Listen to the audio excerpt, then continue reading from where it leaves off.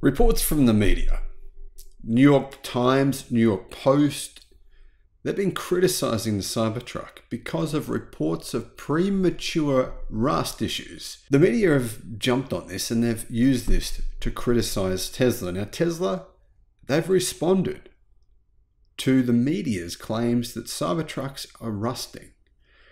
Hello, my friends. Welcome to the channel. I'm Sam Evans. You're watching the Electric Viking. Great to see you. Thank you for tuning in. Reports of premature rust issues on the Cybertruck. They're getting around now. And, you know, Tesla did respond to this about a month ago. But now the media are making a huge big deal out of it, saying that Cybertrucks are rusting really badly. Most balanced Cybertruck owners say they have noticed a few rust spots on their trucks. Well, what they think is rust. However, the rusting appears to be at the surface and not actually a problem. Maybe, potentially. Having said that though, I mean, no one wants rust spots on their vehicle, do they? No one wants to have it look like they've got a vehicle, had it for a short period of time, and it's rusting away. I mean, that's a pretty bad feeling. Talk News says, as of now, Tesla has not publicly commented, well, until now, regarding premature rusting issues. However, Tesla have now directly addressed the issue. They've actually revealed a do-it-yourself guide, and they've responded to these claims that, well, Cybertrucks are rusting. Now, someone who owns a Cybertruck, and he's called the Cybertruck guy, he posts on X. He said this: "That rust you see on your Cybertruck? Question? It's not your Cybertruck. Tesla has published an entire guide to cleaning surface contamination on your truck's stainless steel, also known as industrial fallout. Tesla recommends using isopropyl alcohol to remove these rust spots. If that fails, use a citric acid-based cleaner." So there's still a bit of confusion here because he's saying it's not rust from the Cybertruck, but then he's saying how to rust on the Cybertruck is to use isopropyl alcohol. So what actually is it? Well, it turns out the issue is iron containing debris from the environment. So the iron is from the environment, the iron gets onto the Cybertruck, and then it looks like the Cybertruck is rusting. This is what Tesla said: "Throughout your vehicle ownership, you may notice contamination on the surface of the stainless steel body panels. These spots may appear as orange or brown rust. However, it is important to note that your Cybertruck is not rusting." Yeah, so according to Tesla, the rust spots aren't actually, well, they don't actually mean the Cybertruck is rusting. This would make sense because it wouldn't be very likely the Cybertruck is going to start rusting within a week of ownership. That's pretty unlikely. Tesla says these spots are surface contamination caused by iron-containing debris that is picked up by your vehicle as you drive. One of the places that Cybertrucks are picking up the iron is actually in the trucks, is actually in the trains that deliver the Cybertruck from Tesla's factory in Texas. So they use these trains to move the Cybertruck around America. And on those trains, there's quite a bit of iron. So that iron is floating through the air. It sits onto the Cybertruck, and people think, oh, you've just delivered me a vehicle that was rusting.